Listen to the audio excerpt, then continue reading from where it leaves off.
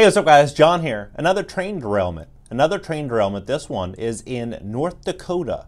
And we start to look at what's going on here. It kind of reminds me of that movie Casino with Robert De Niro. It was like in the 80s when that movie came out. Great movie. But he hired someone to work the floor and basically watch all the slot machines. And one person hit the slot time after time after time. And De Niro came up to the guy and said, the odds of hitting this machine once are 1,000,000 to 1. Hitting it 3 or 4 times, it's 1,000,000,000 to 1. It's either you were in on it or you were too stupid to catch it. But either way, you're out. And he kicked the guy out and fired the guy.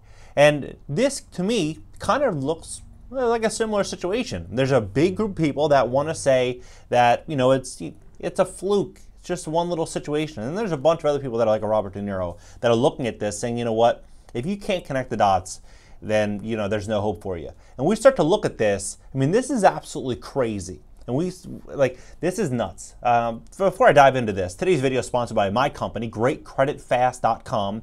GreatCreditFast.com. Give us a call at 561-430-5900 if you need help fixing your credit. You're going to want to have excellent credit, especially when things get a little bit crazier. And I think we're stepping into some really insane times. 2023, I think, is going to be way worse than any year that we've seen, you know, in the last few decades, to put it lightly. So a 70-car train carrying hazardous materials derailed in North Dakota.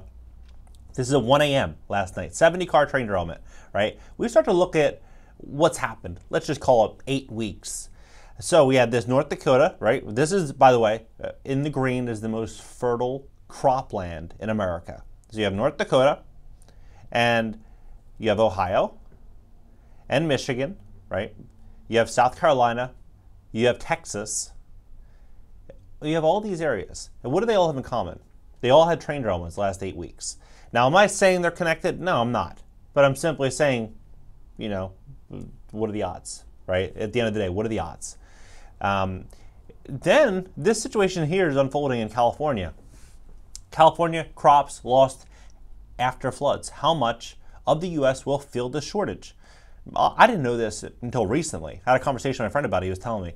I didn't realize California produced this much, but they do. California accounts for 46% of the U.S. fruit and nut production and 62% of the national value of fruit and nut crops. California leads in fresh market vegetable production, accounting for 44% of the U.S. harvested area and 49% of the national production.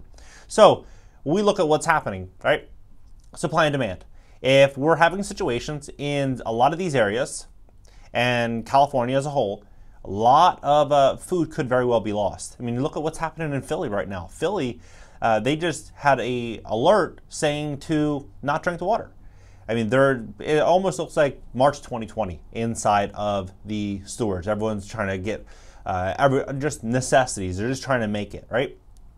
But to me, this whole thing is pretty crazy because I think that what we're actually witnessing is the fall of America. That's what I honestly believe. The fall of a dynasty. And this is happening very slowly the last couple of years. But I believe we're stepping into a situation in which it's going to make the cost of living here go through the roof. Everything, I believe, is going to get very, very expensive. So food getting more expensive. Utilities getting more expensive. Property insurance more expensive, property taxes more expensive. And we start to connect everything together. 40% of all mortgages in America were taken out between 2020 and 2021. 40%. The average down payment for a first-time buyer, 6%. The average down payment for a second home for a everyday American, 13%. So the median, about 10% down. About 10% down, and that was based on, you know, call it a 3.5% mortgage. So the cost of that same mortgage now is 45% more on a monthly basis, given today's mortgage rates are in the high 6s, or maybe even low 7s for some. So you start to equate this, or you look at things clearly. People don't have any equity, right? As they continue to increase interest rates, people are going to have less and less equity. And so we're going to start to step into an affordability crisis in this country. And as that's happening, I believe that what they're going to do, they're going to turn the money printer back on. And they're also going to continue to increase interest rates in the short term. What is this going to do? It's going to make it more expensive to service existing adjustable rate debt. Think credit cards, auto loans, personal loans, adjustable rate mortgages, home equity lines of credit. All of these things are going to get much, much more expensive. And what do people do when they're forced into a tight spot. They start selling off assets. That's what they do. They start selling off things to try to make ends meet. And we're walking into that now. You know, this situation, Janet Yellen, US dollar may lose reserve currency status, and they're talking about this, the debt ceiling. Now, a lot of people say debt ceiling, they're just going to raise it, they're just going to raise it. Sure, they might. They might. You know, they've done it. They've raised it, 50 times already. So why wouldn't they? But if you look at the look on Janet Yellen's face, does that remind you of somebody, or does that look like someone that's in control or that they know what they're doing? No. To me, that looks like the look of fear and defeat. That's what that looks like to me. It says at a Senate hearing on Wednesday, Treasury Secretary Janet Yellen said that if the U.S. defaults on its debt, this would result in a massive loss of confidence in the U.S. dollar, eventually leading to the loss in status of the world's global reserve currency. Now, I saw this video on TikTok, and it kind of relates. I'm going to share this with you because this is crazy. For the people who work numbers, I am giving you free advice that those of you who are holding dollars, you surely might go into losses.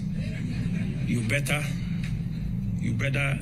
do what you must do, because this market is going to be different in a couple of weeks.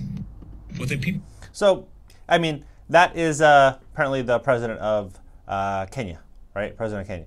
So, as that's happening, on the 25th, it says Tehran, Iran's move to reset diplomatic relations with Saudi Arabia was a radical break from the years of enmity between the two Middle East rivals, but it hasn't been enough to prop up its struggling economy. Before China stepped in to broker the deal earlier this month, Iran's currency, the rial, had lost a fifth of its value over the last 2 weeks of February to hit a record low, adding to the problems besetting a ruling cleric hearing. So what is this? I'm going to leave this in the show notes.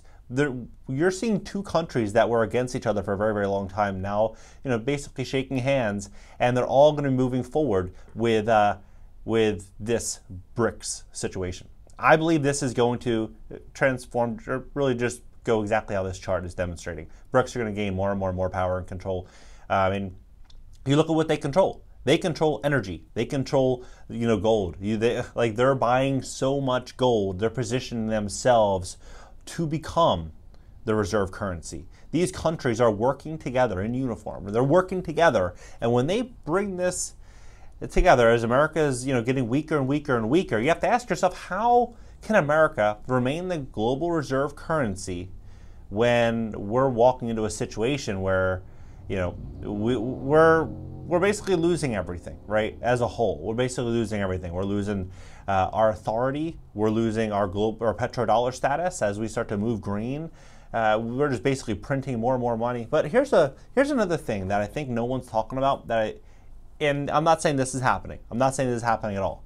But hypothetically, since I mentioned a movie earlier, let's say another movie took place. Let's say in this movie, you were the ruler of the world, right? And of the ruler of that currency, the reserve currency in that movie, right? What would you want to do if you knew for a fact that that reserve currency was going to plummet? You would likely try to move as much of it somewhere else to either convert it into another currency or into gold. But you'd want to basically find a way in which you could take hundreds of billions of dollars and have a reason to do it somewhere else, and then you would be able to, exchange it for something else, right?